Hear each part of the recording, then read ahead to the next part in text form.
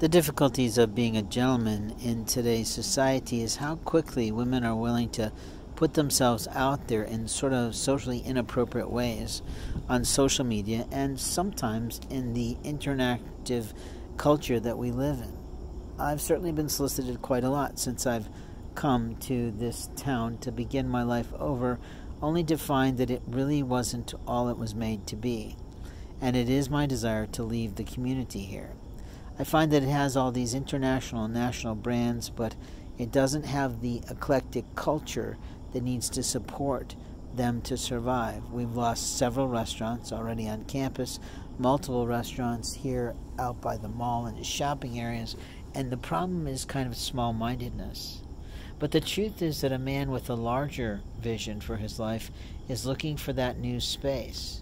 I loved where I used to live in the Carmel Arts and Design District in my community because we were in a townhome and we could walk into the district and participate in all kinds of events, a car event, an art event, a food event, actual business events, and it was marvelous. And I do miss that townhome. But there was a point in which the community started to build itself up greater than the cottage area that it used to be in that area. They'd be putting in $400,000 houses on very small plots of land, so they have next to no yard.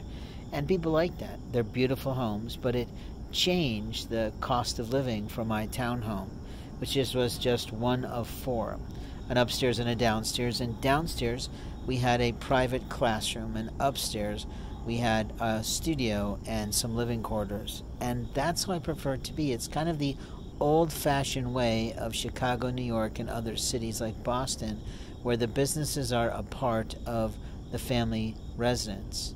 It is a healthy way to live.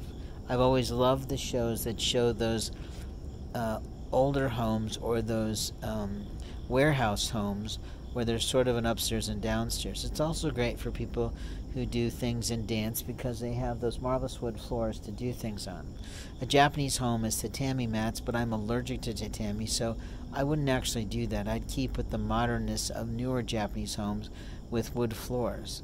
Now, when you ask me how I would build a home at this age and stage of my life, I want a ranch home.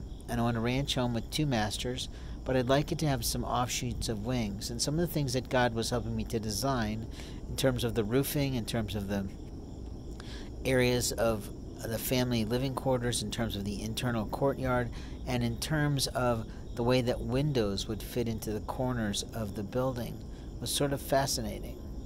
There is a truth to God that there should only be 3 peaks in a roof for the holiness of the home. When it has more, it opens itself up to difficulties and challenges for the family.